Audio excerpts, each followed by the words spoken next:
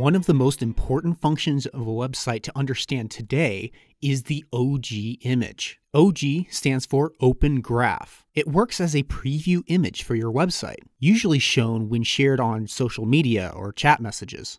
GroovePages allows you to set the OG image for the whole website or on the individual page level. But first, you need to create an image. One good website to use is canva.com. The ideal image size is 1200 by 627 pixels. Once you've got your image, enter your GroovePages builder. To add an OG image to your entire website, click the upper right corner.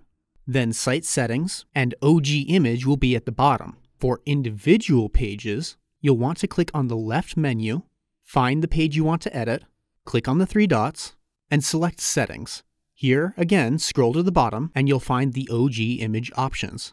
You can choose the image from your computer, upload it, and save the settings.